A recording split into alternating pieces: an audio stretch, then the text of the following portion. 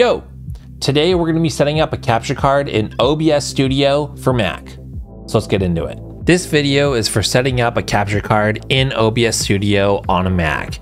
If you haven't set up your capture card yet, please watch one of the videos linked in the description. After we got OBS Studio installed on our Mac, we're going to open up System Preferences, and then we're going to go to Privacy and Security, then scroll down and look for Screen and System Audio Recording. Make sure that OBS has been enabled. Click back and do the same thing for both screen and microphone. Now we're going to go into the menu bar and then choose OBS and go to Preferences. In this window, we're going to go down to Video, and in here we're going to make sure our base canvas resolution and output canvas resolution are the exact same at 1080p. So that's 1920 by 1080. Then make sure our common FPS values is set to 60 FPS. Now we're going to go to Output on the left column.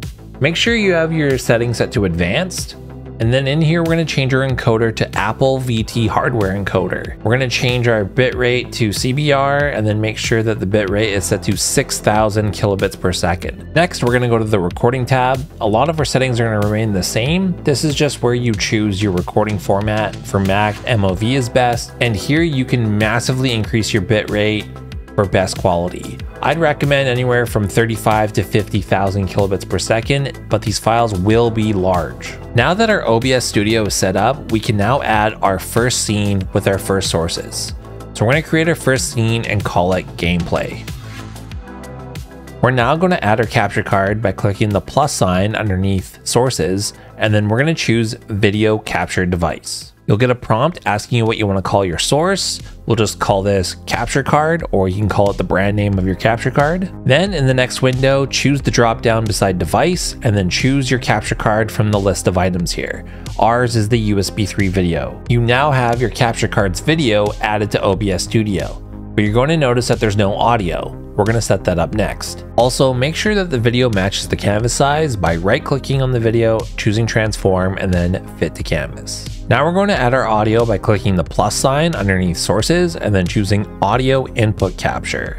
In this next prompt, title your audio input capture as capture card audio or the brand name and then capture card audio, whatever you like. Then again, choose your capture card from the drop down by device and then hit OK. In this example, ours is the USB 3 digital audio. You should now see that you have both video and audio in your OBS Studio for your capture card. Next, we're going to click on the three dots by our audio source and we're going to choose Advanced Audio Properties. Under Audio Monitoring, change it to Monitor and Output. You should now be able to hear your capture card audio through any speakers or headphones that you have connected to your Mac. You now have successfully set up your capture card in OBS Studio on your Mac, and you're now ready to either start streaming or recording videos for YouTube. If you want to learn some more stuff about streaming or recording videos for YouTube, check out more of my videos in the description below.